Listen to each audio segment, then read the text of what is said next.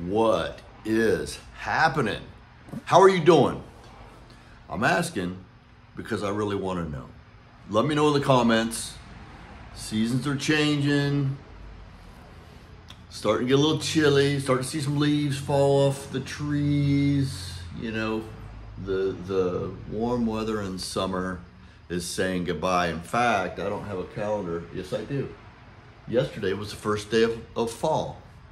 So, how are you doing? I talked to my buddy Dan, that was from Canada, that was at the van build running the composting toilets yesterday by text, and I was asking him, when are you getting ready to head down to the warm weather? You know, down to the southern Arizona area for the season. And he says, oh, maybe about 6 weeks from now. And he's got his plan. And I said, yeah, I'm thinking about riding my dirt bike out in the desert and, starting to have that nostalgia as I feel the temperatures change. But I've got business here that I have to attend to. He said, you only live once.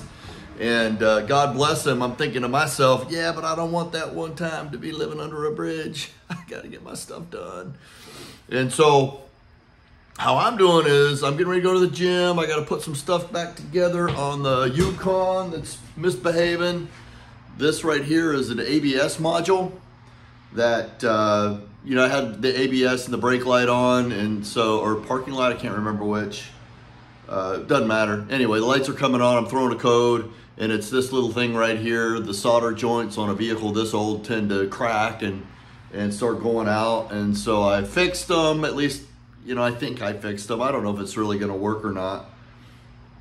And I've got it in this vise because I put some room temperature vulcanizer on it, and I wanted it to have a chance to set. If you know what that is, let me know in the comments. If you don't know what that is and I tell you in the next video, you're gonna be like, I knew what that was. So, and in the process of putting that on, it's under I'll take and show you. It's under the driver's seat in the outside of the vehicle, and the screws are really hard to get to. So I did a little pilot bit from the bottom up so I could cut a hatch out for it. And in the process of doing that, I went through the airbag module. So that's got to be fixed. I tried to solder the circuit board where the bit went through, and once you bust those circuit boards up, fat chance, good luck. Anyway, this is what it looks like right here. The entry point that I have, I'm gonna be putting that back in. It's either gonna work or it's not. And if it doesn't work, I'm just gonna put up with the warning lights until, I've got it in the budget to order these parts, which is gonna be quick for me because this kind of stuff really needles at me. But here we are. Fall is in the air. Won't be long, the leaves are changing. They're already starting to change just a little bit. There's the old dirt bike. God bless her. I was looking at some stuff. I was organizing the garage the other day and looking at all the stuff that I need to put on it. I got a Ricky stator. Here, I'll show you. Got a Ricky stator. I got some lights that the Ricky stator is going to support.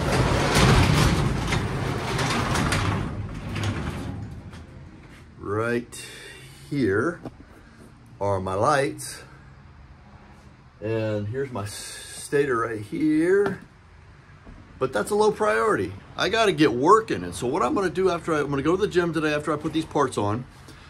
Then I'm going to come back and sign up for TaskRabbit, which is a app for handyman work. And specifically, I'm going to be pursuing hanging TVs because I had a satellite dish installation business in another life in Denver, Colorado for 10 years.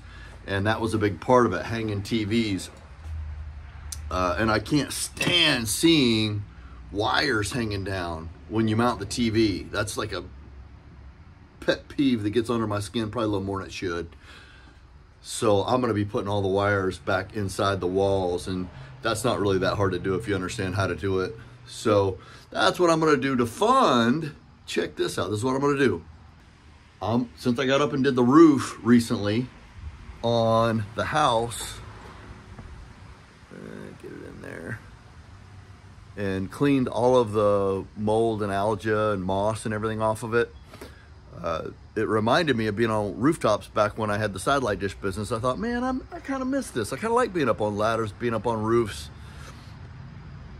traveling around. I got to go out and be out in the world rather than just sitting pecking on a keyboard. That drives me crazy over time. I'm gonna do a soft wash business / pressure wash business. I'm not sure exactly how all that works with respect to what you call your business when you do both, but I'll figure that out. And since we're going into the season where that's not going to be a thing anymore, it's getting ready to be too cold here in Maryland, I'm going to get into the Christmas lights business. I did some research, and that seems like something that I'd like to do. The only thing being, I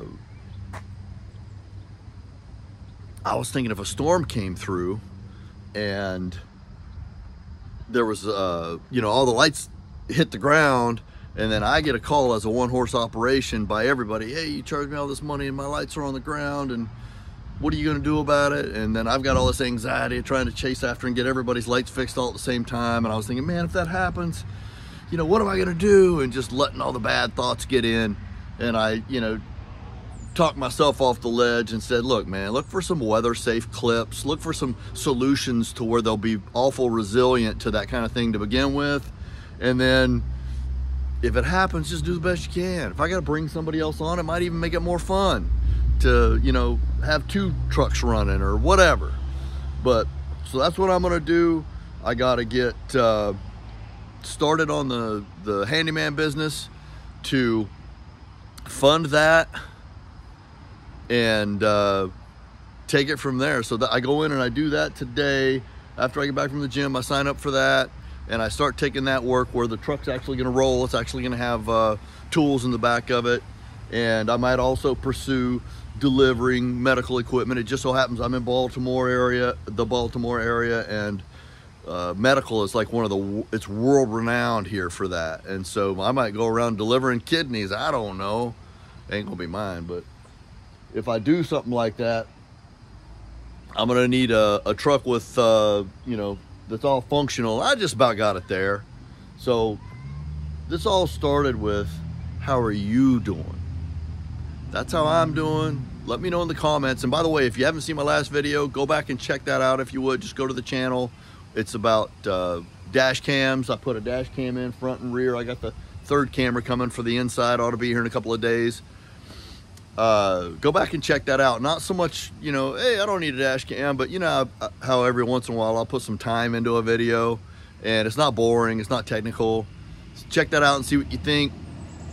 In the meantime, hit me up in the comments, man. Are you coming down to Courtside? Are you getting ready to go down to Yuma? Are you going down to Mexico? What are you doing for the cold weather? You just gonna get your firewood up to where it needs to be and just hang it out, you know, tough it out in the place you're at? I'm toughing this out here in Maryland. We're not going anywhere this year. You know, all trips are on further notice till Daddy gets his money right. And so let me know what you got going on. And in the meantime, I'm gonna hit the gym. Hope you're doing well, and see you soon. Adios.